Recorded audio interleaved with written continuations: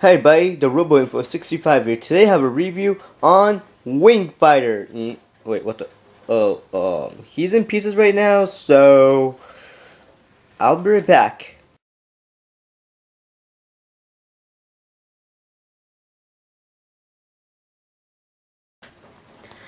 Okay, I'm back. Sorry about that.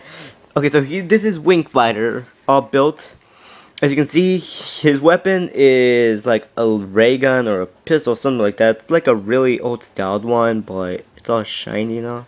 Has a little light bulb in here, as you can see, and it has like two metallic prongs, because in his hand there's like two of them. That, like, it just slides in there, you just push it down. His other weapon is his shield. Shut up, Dylan. You have to. Stupid.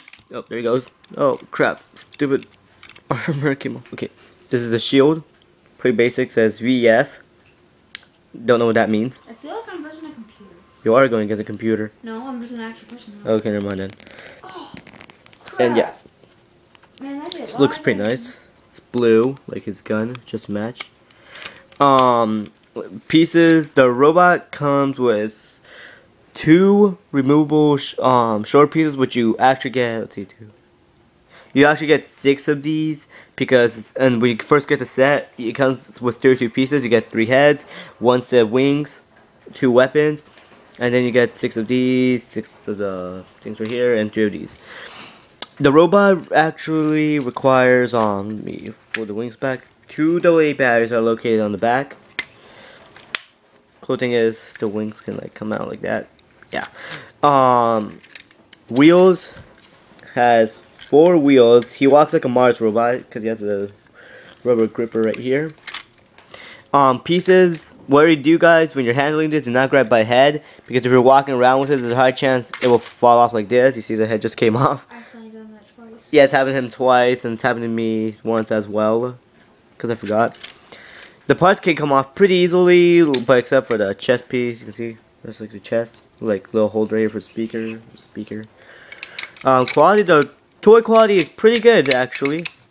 It makes lights and sounds. So let me demonstrate that. See? He does turn a little bit, but I don't know, because I think I got him.